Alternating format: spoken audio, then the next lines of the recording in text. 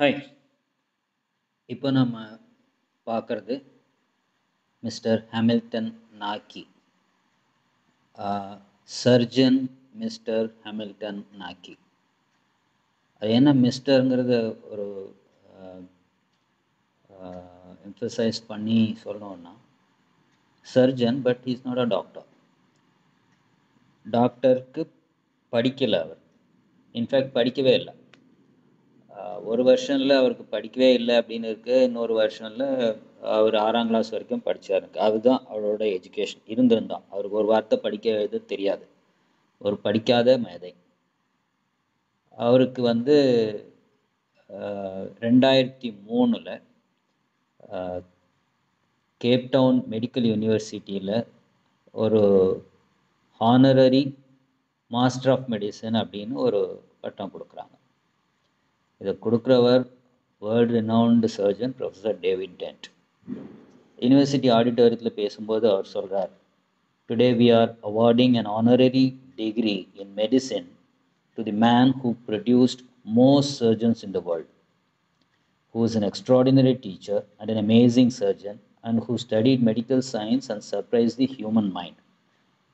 Hamilton அப்படிங்கிற entire auditorium எல்லாரும் எழுந்து கரகோஷம் கொடுத்து இந்த மனிதரை கௌரவப்படுத்துகிறாங்க. ஒரு படிக்காத மனுஷனுக்கு இப்படிப்பட்ட கௌரவம் எப்படி கிடச்சதுன்னு தெரிஞ்சுக்கிறது ஒரு இன்ஸ்பிரேஷனல் ஸ்டோரின்னு சொல்ல முடியாது. இட்ஸ் அ ரியல் லைஃப், தெரிஞ்சிக்க வேண்டிய ஒரு விஷயம். இவர் ஹாமில்டன்கிறவர் ஒரு கேப்டவுனில் ஒரு குக்கிராமத்தில் பிறக்கிறவர். அவருடைய பெற்றோர்கள் ஆடு மேய்ச்சிட்ருக்கவங்க. இவரும் ஆடு மேய்க்கிறது தான் பார்த்துட்டு இருந்திருக்காரு. காலில் செருப்பு போடாமல் அவர் பாட்டுக்கு சுற்றிட்டு இருக்காரு. அப்பாவுக்கு உடம்பு சரியில்லாமல் போகிறது அவருக்கு ஒரு சமயத்தில்.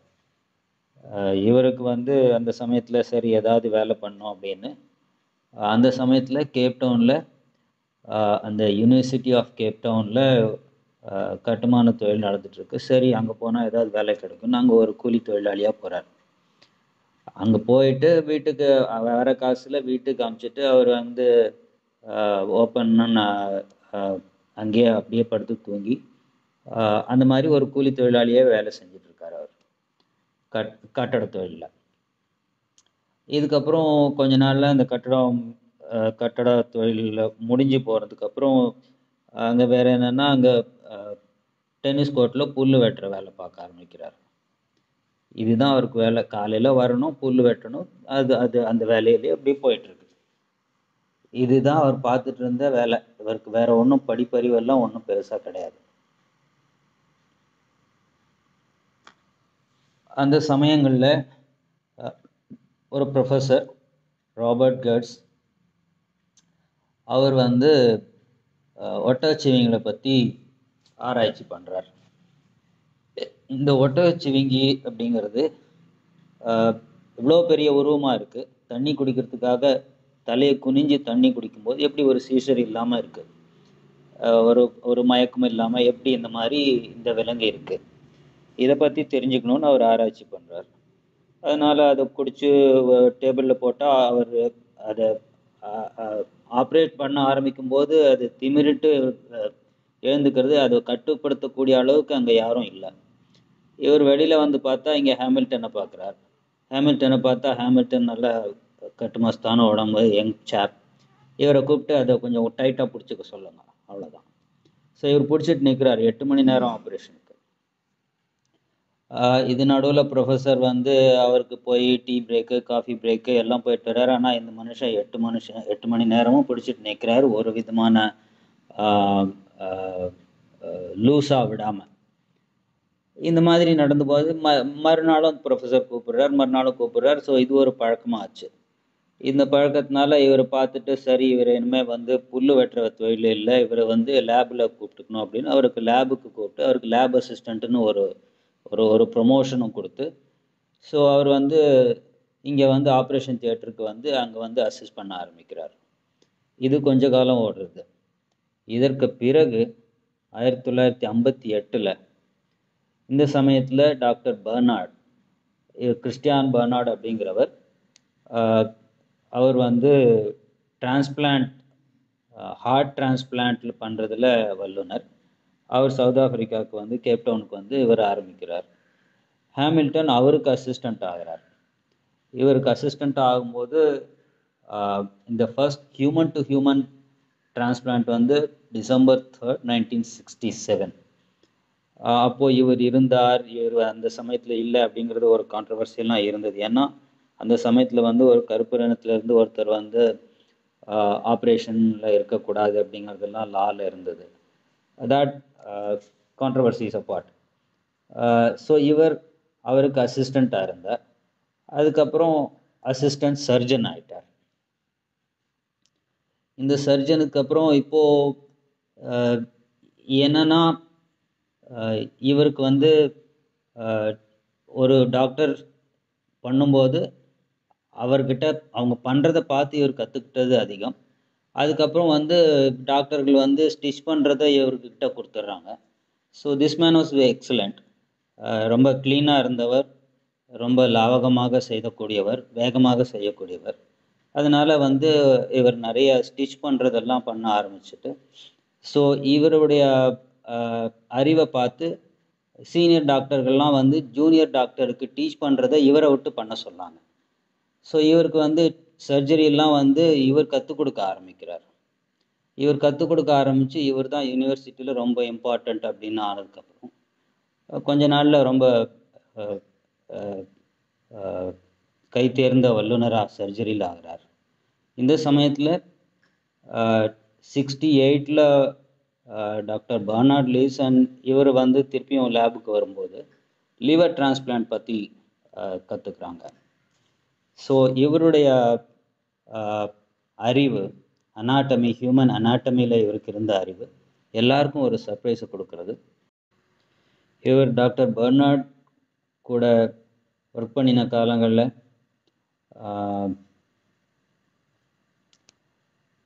லேப் அசிஸ்டண்ட்டாக இருந்து அதுக்கப்புறம் பிரின்சிபல் சர்ஜிக்கல் அசிஸ்டண்ட் ஆனதுக்கப்புறம் டாக்டர் பர்னார்ட் வந்து சொல்லிட்டு இருந்தாரா, if Hamilton had the opportunity to study, he would probably have become a brilliant surgeon. 68 Barnard அவங்க போனதுக்கப்புறம் நாக்கி வந்து சர்ஜிக்கல் லெபார்ட்டரிக்கு வந்துட்டு திருப்பியும் லிவர் டிரான்ஸ்பிளான்ட் அந்த டீமில் ஒர்க் பண்ண ஆரம்பிக்கிறார். வாழ்க்கையில் 3வது ஒரு திருப்பு முனையாக 1970 அவர் லிவர் ரிசர்ச்சில் பங்கு கொள்ளும்போது அந்த டிரான்ஸ்பிளான்ட் சமயங்களில் ஒரு சர்ஜரியும் போது அவர் ஒரு லிவர் ஆர்டரியை ஐடென்டிஃபை பண்ணுறார். இந்த லிவர் ஆர்டரியை ஐடென்டிஃபை பண்ணது வந்து அதுக்கப்புறம் வந்து லிவர் டிரான்ஸ்பிளான்டேஷன்லாம் வந்து ஈஸியாக நடக்கிறதுக்கு அது ஒரு காரணமாக அமைந்து விடுகிறது. இந்த ஒரு ஒரு காரணத்தினால, இந்த ஒரு ஐடென்டிஃபிகேஷனால் இன்று உலகத்தில் எந்த ஒரு மூலையில் ஒரு லிவர் டிரான்ஸ்பிளான்டேஷன் நடக்கிறதோ, அதுக்கப்புறம் அந்த ஒரு சக்ஸஸ்ஃபுல்லாக நடந்து இந்த பேஷண்ட் கண்முழிச்சு பார்க்குறாருன்னா அதுக்குண்டான கிரெடிட் ஹேமில்டனுக்கு போய் சேர வேண்டியது.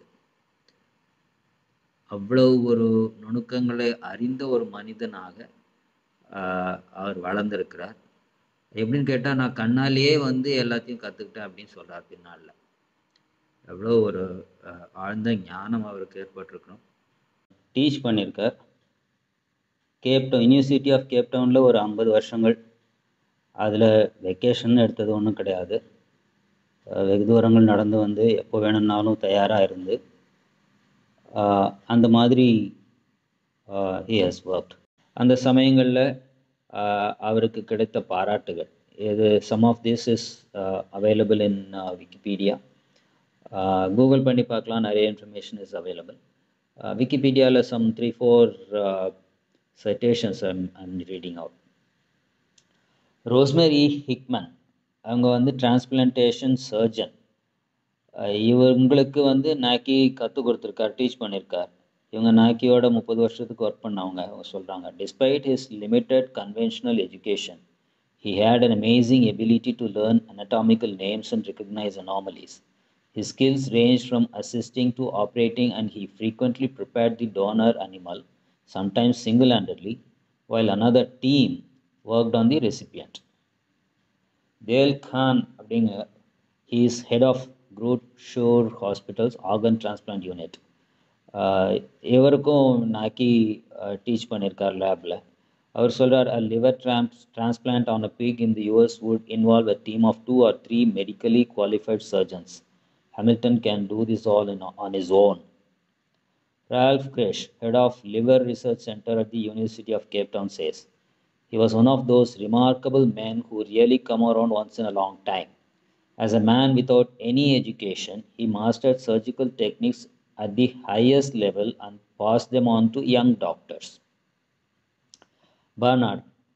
Christian Bernard says, a liver transplant is much more difficult than a heart transplant. From what I hear, Hamilton can do all the various aspects of liver transplantation, which I can't do. So technically, he is a better surgeon than I am. இந்த மாதிரி நிறைய பேருக்கு இவர் கற்றுக் கொடுத்துருக்கார். 1991 retire ஆகிறார்.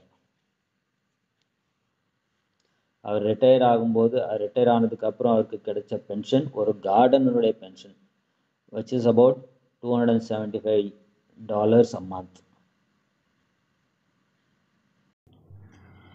இவருடைய வாழ்க்கையை பேஸ் பண்ணி ஹிடன் ஹார்ட்ஸ் அப்படிங்கிற ஒரு மூவி வெளிவந்தது.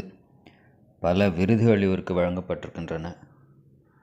What a great man he is. செய்யும் தொழிலே தெய்வம் இருந்தால், தொழிலில் பக்தி இருந்தால் எதையும் சாதிக்க முடியுங்கிறதுக்கு இவர் ஒரு எடுத்துக்காட்டு. A great inspiration.